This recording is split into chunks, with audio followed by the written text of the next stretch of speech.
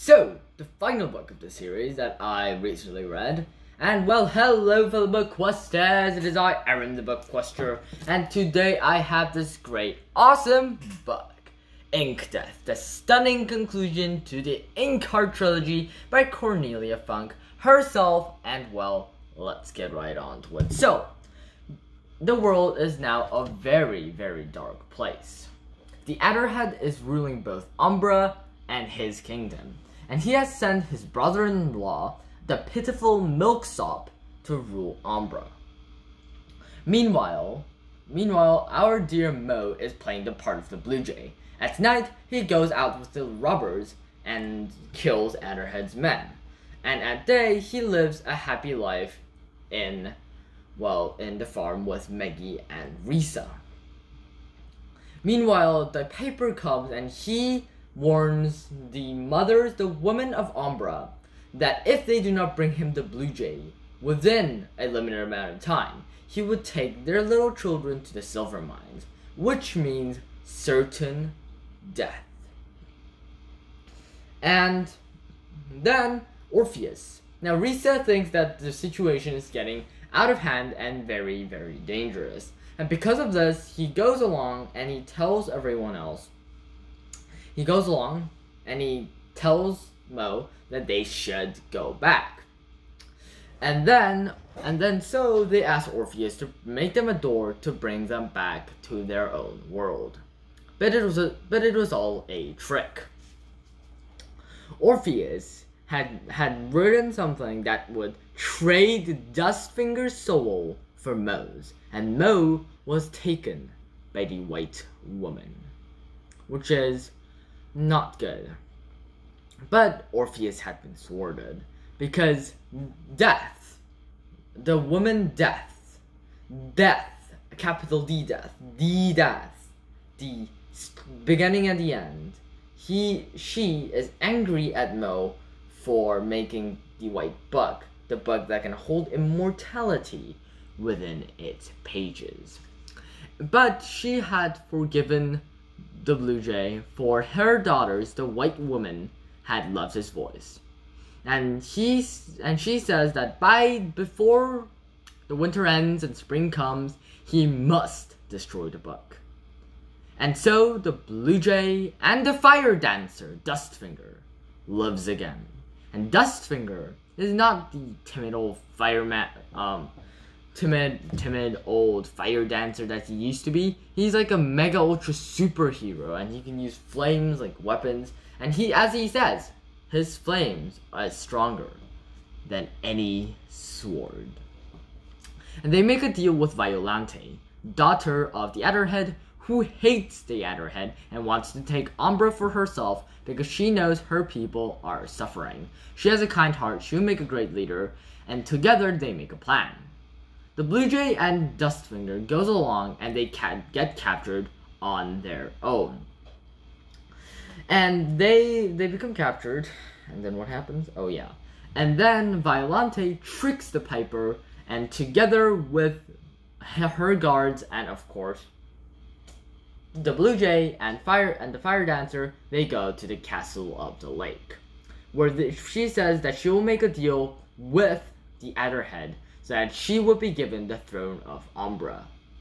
Meanwhile, though Adderhead does suspect treason, he doesn't really care. His daughters take after himself, and doing this had proven that Violante had been smart and wily like he was, and he was very, very pleased.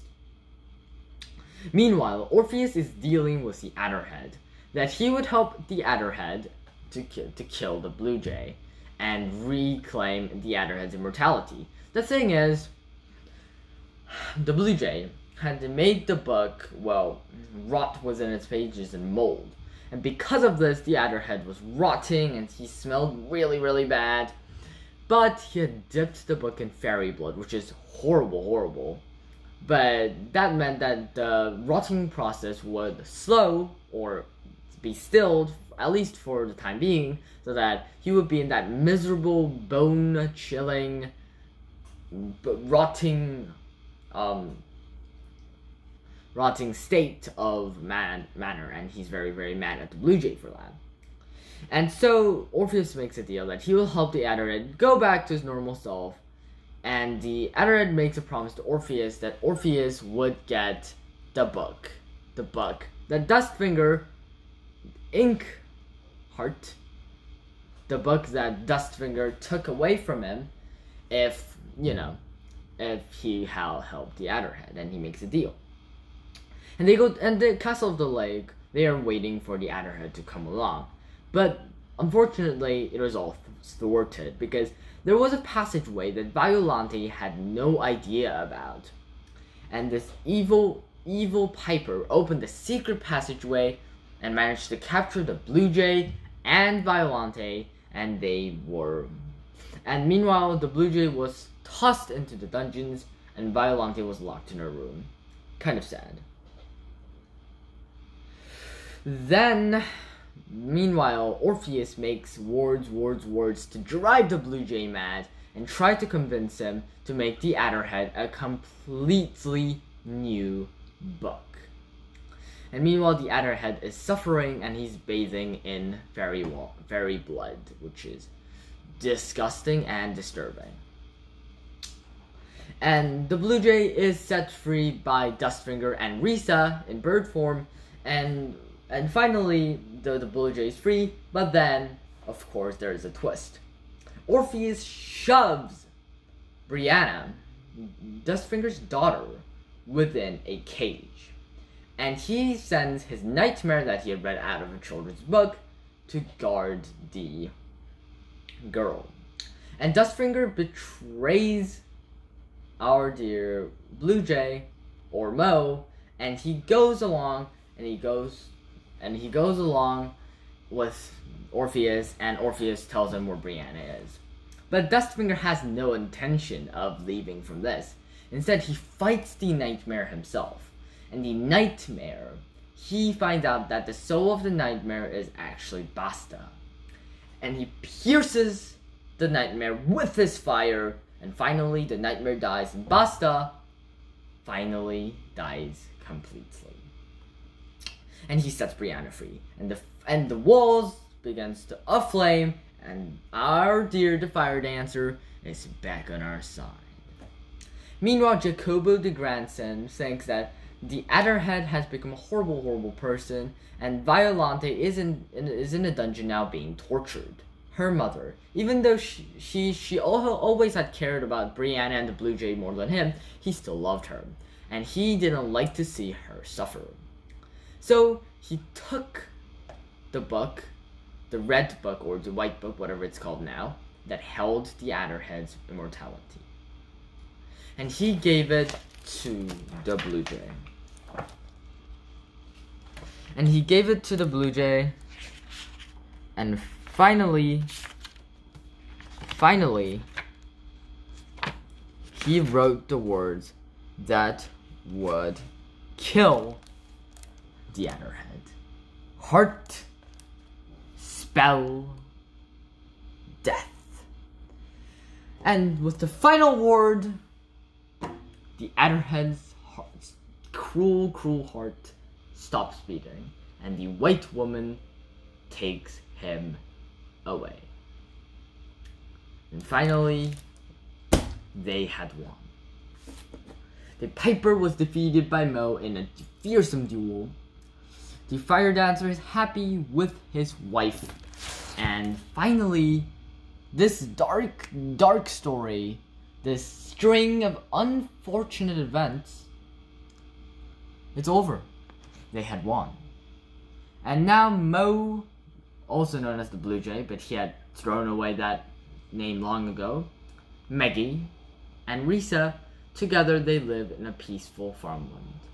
And when Risa's second child is born, that child sometimes is born of wings. And that child imagines the world that Elinor, who had crossed over to the world of Inkheart as well, Elinor talks about the world with carriages with no horses pulling them, carriages that can fly, and all these magical things of the modern world. And he imagines one day he could pass into that world. Oh, how much fun he would have. And that is the end of the great trilogy. Several things I'm very, very impressed about is that basically it's so good.